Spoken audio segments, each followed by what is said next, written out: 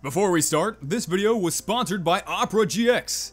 I've used Firefox for my web browser for like basically forever, and to be honest, I don't really have any issues with Firefox. I think it works just fine. But Opera was like, hey, you should try Opera GX. And I was like, sure, why not? I don't know what the GX stands for, but it sounds cool. And it turns out that Opera GX itself is also pretty cool and has some nice features. I mean, for example, the GX control panel lets you limit the amount of CPU and RAM your browser uses while you're doing something like playing a game. It also has a network limiter to limit the network bandwidth used by Opera GX to help performance in games and streams.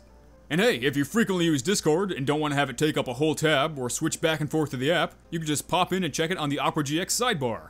And you can also use it for the GX player to play things like Spotify, Apple Music, and YouTube Music directly right from that sidebar. Now that's convenient. And Opera GX is, of course, free, and even has its own mobile version. So if any of this sounded cool to you, you could check it out with the link in the description. It's not listed on the wiki, but this will also cause the rocket from the rocket jockey to always be red as well. And I assume the same thing probably happens for Demoman's chair and flask on the poop deck taunt, but I don't have it yet, so I guess we gotta save that for Demoman bugs. Well, I got the taunt, and hey, it works! So I guess now is as good of time as any to look at Demoman's other bugs. Alright, Bugbusters Demoman, let's go! The first Demoman bug we have today is a classic. You know it, you love it. Crouch walking while holding an all-class melee weapon will cause the Demoman's arm to bend at an unorthodox angle. Demo's arm will be bent in a very strange way when crouching and moving with an all-class melee weapon. It does straighten back out if you're actually swinging it though, and with the bottle or anything that uses the bottle animations, it just looks normal the whole time. It's also worth noting that this bug does apply to the Persian Persuader as well, despite not being an all-class melee weapon, but it does use the all-class melee weapon animations. I'm sure you probably knew that, but I just thought I would point that out. For Demoman's primary weapons, we'll start with the Loch-n-Load, which has one bug listed for it.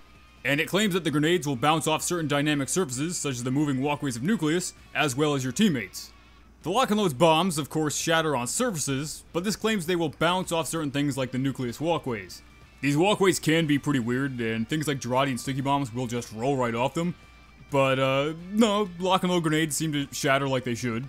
Maybe there are some kind of other surfaces in the game that they bounce off of, but I could not get it to bounce off the walkways. As for bouncing off your teammates, well, yeah, they do that. After traveling a certain distance, projectiles will collide with friendly players, and they're supposed to do that. The stock grenade launchers do it, and so do the Loch-n-Loads. And even after they bounce off a teammate, they will still shatter on a surface. It's kind of funny to watch, but it's really not a bug. If a spy changes their disguise from a different class to a Demoman wearing the Alibaba's wee booties, their disguise weapon will be that of the previous disguise. So if, for example, a spy is disguised as a pyro with their flamethrower active, and then changes their disguise to a Demoman with the wee booties, you'll see that Demoman holding a flamethrower.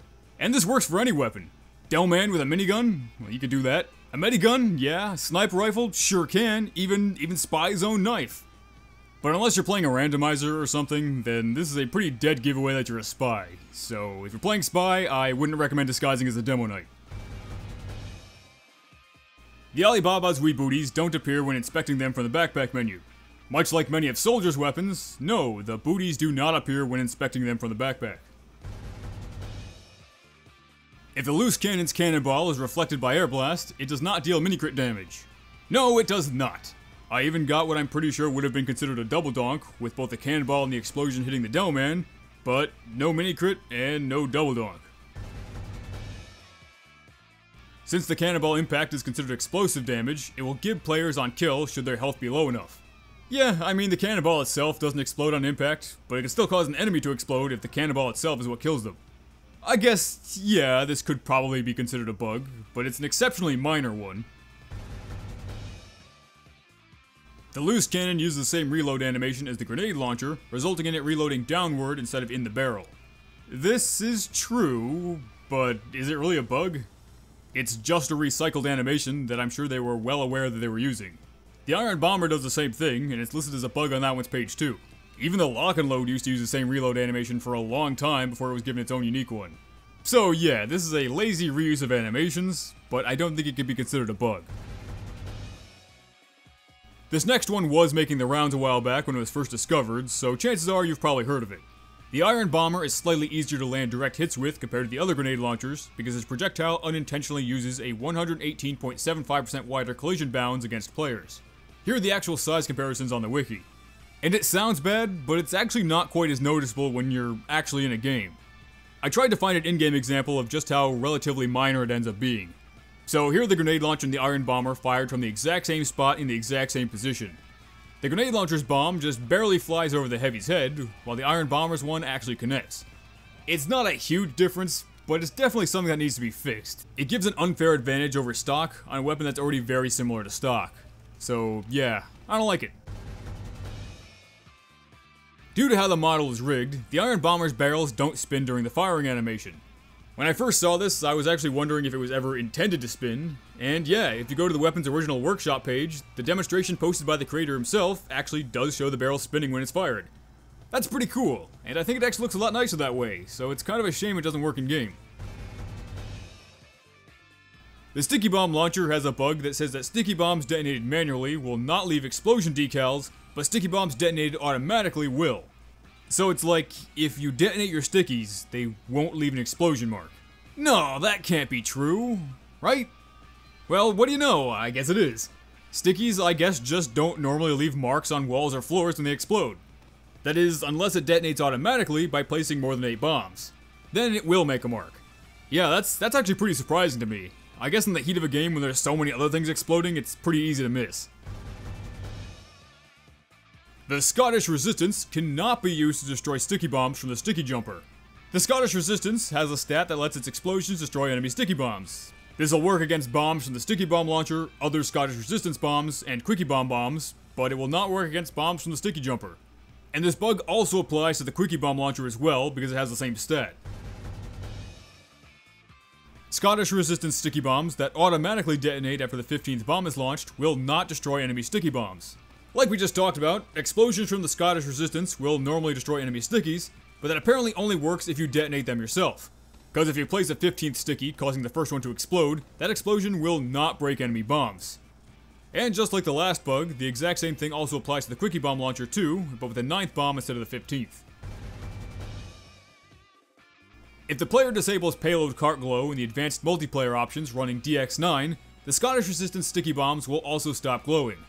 Normally, you can see bombs placed with the Scottish Resistance through walls, but if you disable glow effects that also allow you to see the cart and intelligence through walls, it will also apply to the Scottish Resistance, making it so you can't see your own bombs. If the Scottish Resistance sticky bombs are detonated while moving, the kill feed will show the sticky bomb launcher kill icon instead. This one I've actually noticed myself a handful of times over the years, but because the Scottish Resistance tends to not be detonated mid-air, it's not all that common. But yeah, if the bomb is moving when it kills someone, it will have the stock sticky bomb launcher kill icon. The sticky jumper's projectiles can detonate explosive environmental hazards if shot directly into them.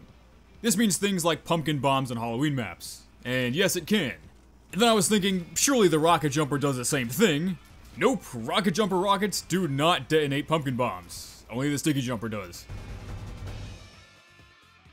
But like the rocket jumper, when the sticky jumper is equipped, the user will not be able to pick up objectives in player destruction maps. The description of the item only mentions the inability to pick up the intelligence and pastime jack, but this does also apply to player destruction pickups as well. In manpower mode, the quickie bomb launcher is unaffected by the precision power-up. The precision power-up has a whole list of effects, including bullet spread reduced by 90%, distance damage fall-off immunity, sniper rifles have 2 times scope speed, 3 times charge speed, and do 2 times the damage. Rockets and grenades travel 250% faster. Blast weapons have their clip size increased by 50%. Explosive projectiles have no radius damage fall off, and they have immunity to self-blast damage. It's worth noting that the blast weapon clip size increase does not include any of the sticky bomb launchers, and only works for the rocket launchers and grenade launchers. So the only effects of precision that would affect stickies are fall-off immunity, explosion radius damage fall-off immunity, and no self-damage. All of which do apply to the quickie bomb launcher, so that's busted. Also, I do find it kind of weird that because you're totally immune to your own explosions with this power-up, it means you can't sticky jump at all when you have it. I guess because you have a grappling hook you don't really need to, but still, it is kind of an inconvenience. Now we move on to Demoman's shields, and I'm going to be using a picture of the charge and charge, but all of these bugs do apply to the Splendid Screen and Tide Turner as well. And the first one says that the shields don't glow in the world view when crit boosted.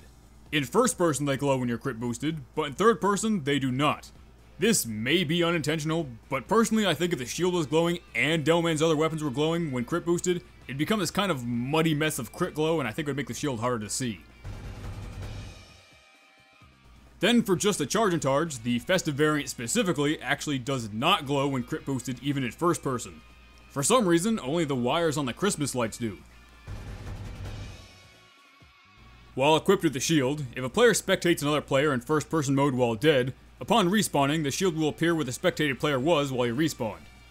The shield will be non-interactive and can be seen through walls, textures, and players. Yeah, well, I'll just say that I was not able to recreate this. However, this is something I have seen multiple times in the past, but I've also not seen it in a very long time. The bug, as documented on the wiki, actually dates back to 2015, so it's very possible that it was fixed since then, but it's also possible that it only happens occasionally. I mean, there also used to be a similar bug with floating cosmetic items as well, but I'm pretty sure that's mostly been fixed too. I personally wasn't able to get it to happen, but that doesn't necessarily mean it's not true, so I guess we'll just say this one's unconfirmed. The Splendid screen does actually have one unique bug, and it's just that it doesn't appear when inspecting it from the backpack menu. Oddly enough, the other two shields are visible when you try to inspect them, so it is just a Splendid screen. The Scottish Handshake will break upon doing a charging melee strike against a surface, wall, or player with the Tide Turner, despite all attacks with the Tide Turner doing mini crits and not full crits. The bottle and the Scottish Handshake normally only break when hitting something with a critical hit. A mini crit doesn't have that same effect. And despite the Tide Turner only providing mini crits from the charge, it does actually cause the bottle to break. Well, it does for like a split second and then it goes back to normal. The model will change to the broken version for just a very brief moment before going back to normal. So what the bug claims is kinda true, it does kinda break, and the exact same thing actually applies to the regular bottle too. And this does only happen with the Tide Turner. It doesn't happen with mini crits from the other shields, and it doesn't happen when you're mini crit boosted. It's like the bottle can't decide if it was supposed to crit at the end of the charge or it was just supposed to mini crit. It's strange. Killing someone with the Eyelander and switching to another melee weapon with the resupply locker will retain the eye effect and boosted shield bash damage on the Demoman. In addition to the health and speed gained by each head from the Eyelander, you'll also gain an eye glow effect and additional shield bash damage. With no heads, the shield bash does 16 damage up close, and with 5 heads, it'll do 24. And when I swap to the bottle, I will in fact retain my eye glow effect, and the shield bash does do 24.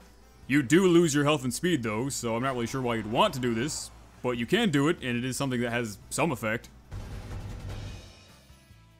The oil pool caber may sometimes appear detonated when it's not. This can occur after hitting a friendly building, a pumpkin bomb, an enemy, or the resupply doors as they open. But the only one of those examples that I got to work consistently was the pumpkin bombs.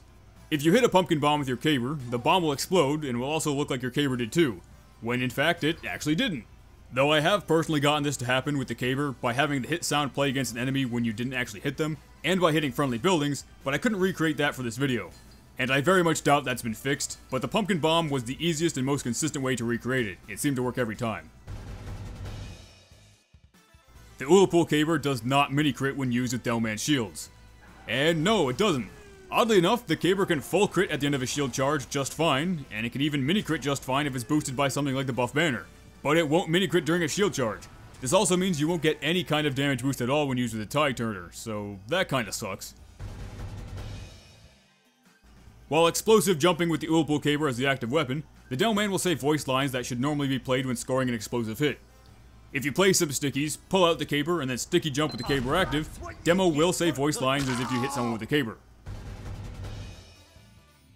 Taunting with any action taunts that use props while using the oil pool caber will taunt with the oil pool caber instead. And yeah, any special taunt that spawns a prop weapon for Demoman to use will just use the caber instead, for some amusing results. The loadout screen shows a Demoman wielding the half Zatoichi with one hand instead of both hands. A spy disguised as a Demoman wields the half Zatoichi one-handed as well. This is one that's been around since the weapon came out. In gameplay, Demoman holds the half Zatoichi like he would the Eyelander, but in the loadout menu, he holds it like the bottle. It's not a big deal, but it's still there. However, if a spy is disguised as a half Zatoichi Demoman, he will hold it with one hand. That is, he would if it would actually show up.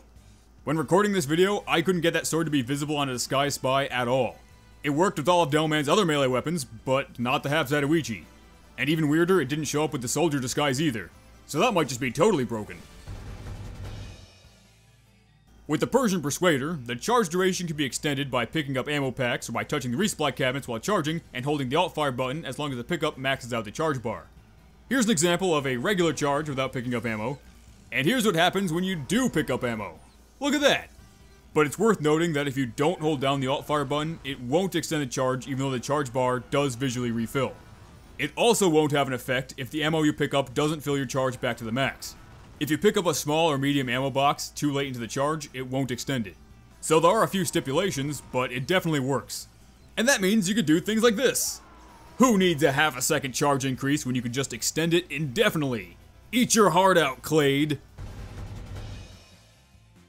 But that previous bug does come with a downside. Collecting an ammo pack while charging resets the damage bonus meter, resulting in not getting the set bonus that would be granted for charging the same amount of time without picking up the ammo pack. This means that if you're nearing the end of your charge and should get a full crit, but also pick up an ammo box, it'll reset to a mini crit or no bonus at all. And finally, we have some Demoman achievement bugs, and he has quite a few. The first one says that the Demoman achievement Second Eye can sometimes be earned with the sticky jumper. That achievement is earned for providing an enemy player with a freeze cam of you shaking your rump, just meaning taunting them with the Scottish resistance. This bug does say sometimes, but I must have tested this with the sticky jumper well over 15 times and I never got it. And with no actual proof that this can happen, I'm just gonna say it's busted. It's possible to get the achievement Scotch Tap twice with the Half Zatoichi. That achievement is for glorying in the slaughter of your enemies with the Eyelander. And that just means an Eyelander taunt kill. Now you can actually get Scotch Tap with any sword item that uses a decapitation taunt. And I guess if you're getting picky, you could consider that a bug, since the description does specifically say the Eyelander. But as for what this one says, no, if you already have the achievement, you can't get it a second time with Half Zatoichi. As the Highland Fling achievement relies on horizontal distance traveled, it can be earned by sticky jumping just as the round ends. Highland Fling is earned for sticky jumping a really long way. But, I don't really know what this bug is trying to say. I mean, obviously, if you perform the right requirements right as the round ends, you'll get it. I don't think that's a bug. But I also don't think that's what it's trying to say. I don't really know what the end of the round has to do with anything. I thought that maybe it was saying it counted the distance from being teleported back to spawn after the round ends, but that didn't seem to work. So, yeah, I really don't know what it means. Achievements that require the decapitation of enemies, such as Sean Connery and There Could Be Only One, cannot be obtained with a decapitation taunt. Sean Connery is for decapitating a cloaked spy, and There Could Be Only One is for decapitating your nemesis.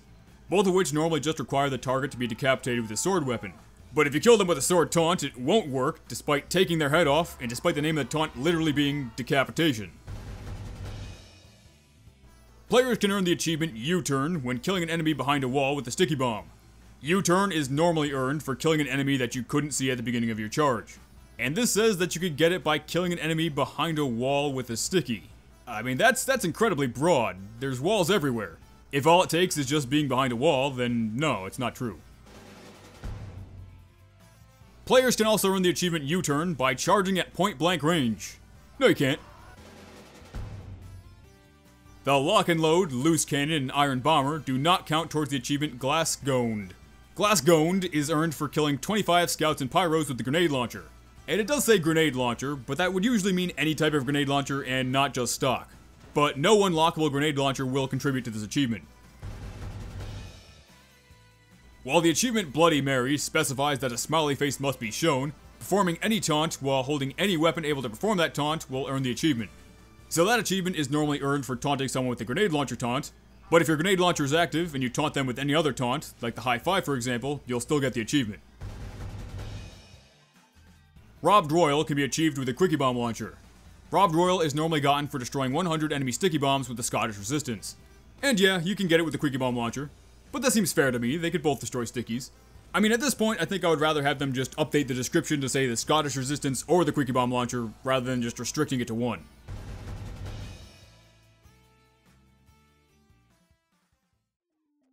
And that's the last one. Those were Demoman's bugs. And you know what? Ultimately, he's not really that buggy of a class.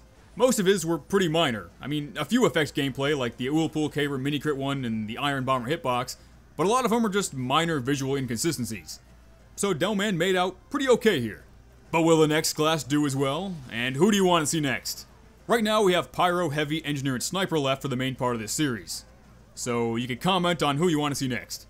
Alright, I guess that's it. So thanks for watching, and a special thanks to my patrons like Varric, Captain Forex, Egox, Dex, Zero Attention, Probably Vinegar, Caponicus, Kelso the Pirate, Pilsman's Fox, Kybrid96, Scout with a Name, Glump, Salt God, Lavi, Firefox, Taupe, and Man of Jazz.